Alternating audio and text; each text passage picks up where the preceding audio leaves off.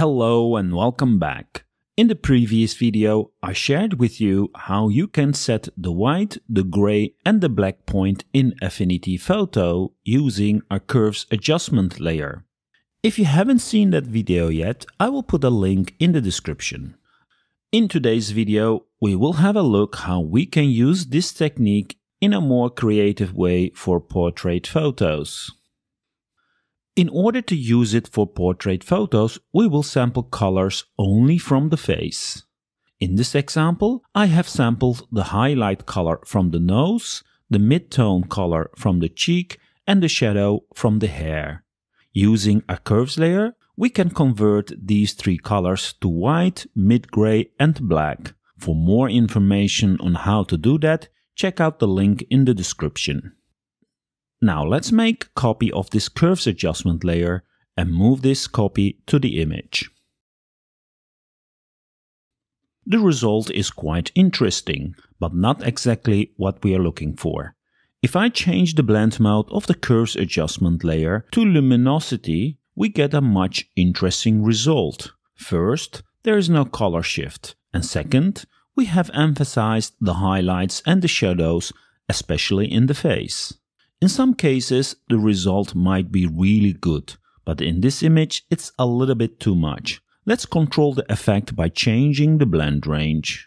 If I lower the effect on the shadows, we get a much pleasing result. It creates instantly more depth in the image. If I disable the adjustment, you immediately notice how flat the original image was. If you find the shine in the highlights too much, you can always lower the opacity to blend it in the way you like. Have a look at the before and the after. What an amazing difference it makes. Another blend mode that works very well is the soft light blend mode. Depending on the situation, this might change the color a bit, but could maybe fit the composition very well. Anyway, let's set it back to luminosity and put the opacity to 100%. As this curve in almost all cases will darken the shadows and brighten the highlights, we can use it as a kind of an automatic dodge and burn. If I reset the blend range and change the blend range so that it only affects the shadow and the highlights, we get this very subtle effect where the shadows are darkened and the highlights are brightened, giving more contrast to the image. Pretty amazing, isn't it? Optionally, if you don't want it to apply to the background, you can invert the mask of the curves adjustment layer with Command-I, Control-I on Windows, and use a white brush to paint in back the effect on the face. Here is the before and here is the after. Let's have a look at a different image.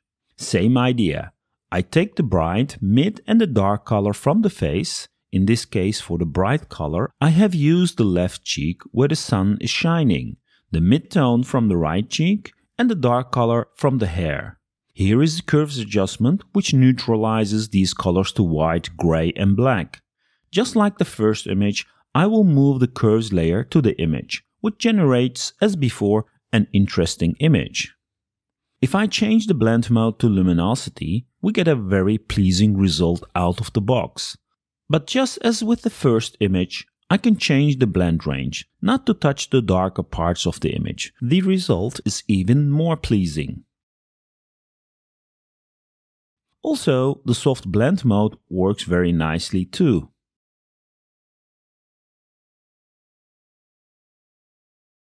We can also apply this technique to black and white portraits, but with a little twist.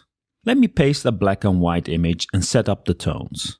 So again, the idea is to sample only from the face and decide what parts of the face should be the highlight, the mid-tone and the shadow. So in this case, the area at the tip of the nose will be the highlight, the mid-tone I will select from the cheeks and the shadows from around her neck. I will add the curves layer, and because we're working with grayscale, I will set the mode of the curves adjustment to grayscale. Let me add the 3 sample location points and position them on top of these boxes. If we look closely, the bright box is already white, so we can skip this one. Let me increase the mid-tone value until this has a value of 128, and we'll decrease the shadow color until it becomes 0. Now, time to move the curves adjustment to the image. As with the color images, the initial result is not an improvement. Also, setting the blend mode of the adjustment to luminosity has no effect as we are already working in black and white. But if we set it to multiply, we get a very nice result. If I adjust the blend range so that we don't affect the highlights, the result is pretty amazing. Let's have a look at the before and the after. It is a quite strong effect. In order to neutralize it a bit, I will duplicate the adjustment and set its blend mode to lighten. Final step is to reverse the blend range so it only affects the highlights. Now we have a much more subtle result. During this process, we lost the sparkle in the eye because the first curve adjustment layer, which affected the shadows, also darkened the eyes. I will paint with black on the mask of this curve, removing the effect on the eyes and giving the sparkle back in the model's eye. The sparkle is even stronger because of the contrast. That looks amazing. Let's disable the second curve for comparison. Let me enable it back. I think it would look better if we disable the brightness on her lips. So let me mask that out from the second curve. Here it is without the second curve turned on, which looks great by the way, and here it is when it's turned on. Pretty cool. Finally, we can adjust the opacities until we have a nice balance. So, this was the before, and this is the after. And here it is without the second curve.